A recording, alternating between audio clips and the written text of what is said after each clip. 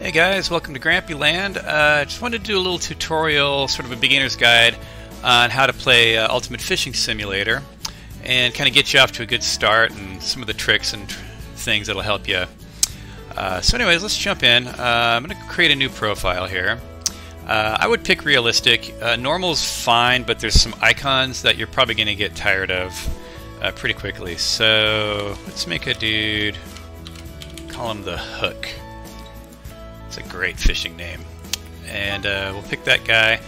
Tutorial screen, you probably should go run through the tutorials because I'm not going to skip or do everything.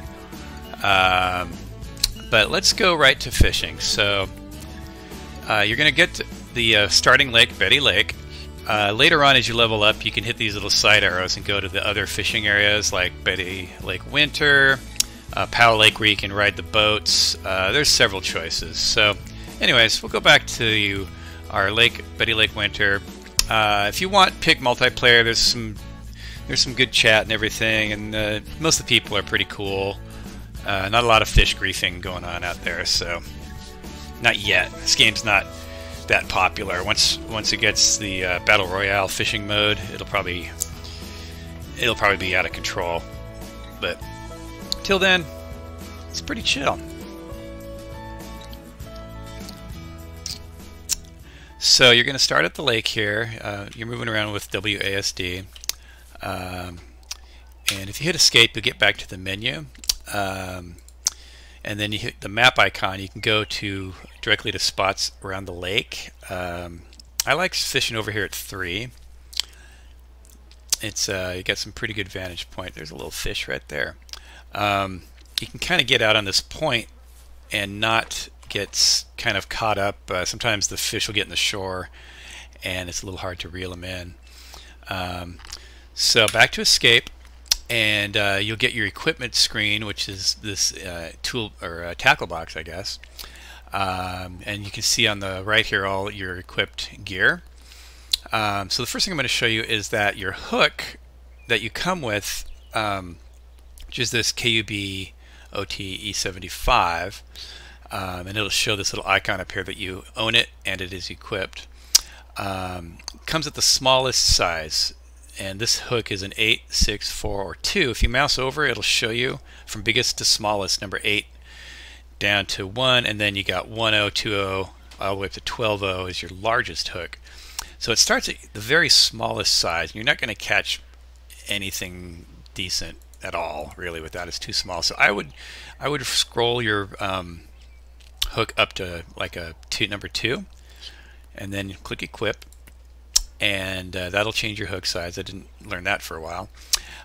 You also start off with the basic fly. If you click over here at any of these items, it'll bring you to that shop spot in the shop where you can quickly upgrade your line, your reel, your float.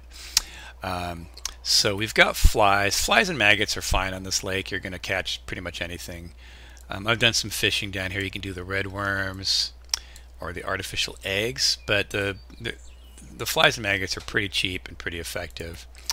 If you buy like a group of flies, let's say we buy, I don't know, 3 or 4 flies, you equip them here. I guess I've got 33 flies. I don't really need to buy any. You start with a bunch of flies. So equip them there, click over here, and it'll auto equip after you catch a fish.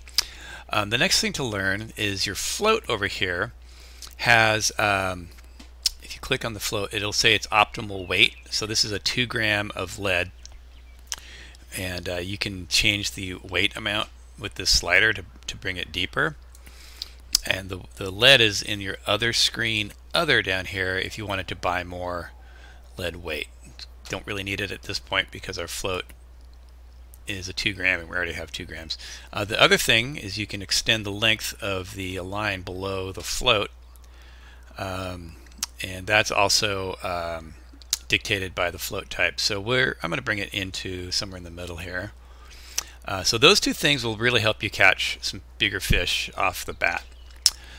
So we'll go back to resume, and I'll show you the next thing as we cast out here. There's a good spot. You see that rock there? Look at all those fish. They're just so hungry. There's a rock there, and where that orange dude is, we're going to throw our line kind of between that. There's sort of a fish highway that they seem to swim down through there. And so I threw my line out. In the bottom right corner, you can see there's that little icon as my reel speed, which is R and F. That means R is you'll reel faster, F means you'll reel in slower. When I first cast out, I like to keep it slow. And then your mouse wheel will change the tension and drag on your reel. So at 100%, there's going to be no feed. If the fish tugs on that line, it's not going to move.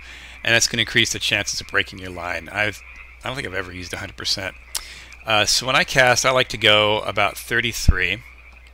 Oh, we got a strike. I didn't even know it. So let's throw back out there. And so I like to cast, have the tension at about 33, the reel speed kind of slow. And I usually like to bring it in a little bit from where it landed. I think the splash might scare the fish off. And it's hard to see your float. So if you hit Z, you can get a little zoom in there. And I can just see it out there.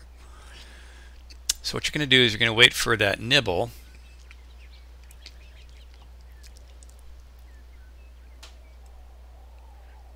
If you don't get one right off the bat, maybe move it in a little bit. A couple reels. The reason I like to go slow is it's less jarring in the water.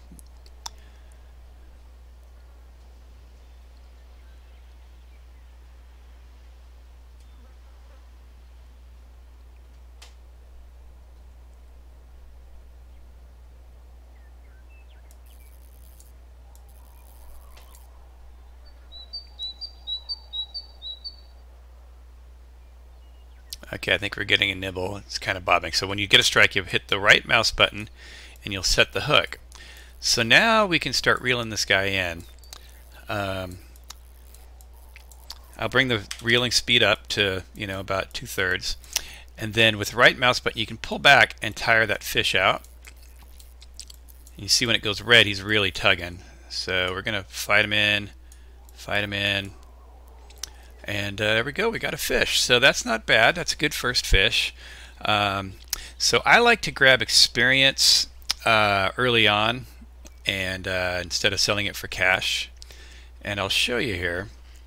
Your experience tree, you actually have skills in this game.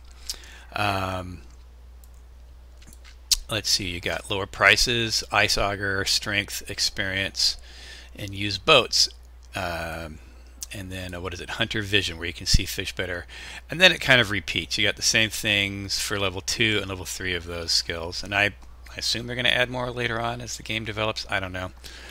So I would go for experience, and then I would pick up the more experience skill first, then lower prices, and then go for strength. And then once you start getting up to about level 3 or 4, you're going to really want to start upgrading your gear. So that's about when I would switch over to the money, so you can start upgrading your gear. And line strength is very important, because as you start fighting these bigger fish, they're going to snap your line if you don't have a better fishing line. Bigger hooks, bring them up to some of these number 10s, 6, 7, 8s. You start once you get up to level 5 or 6. Your 6s and 7s will help catch you some bigger fish. So anyways, that's probably all you really need to know for some of this basic stuff that's really help you get going. All right, well, good luck and good fishing.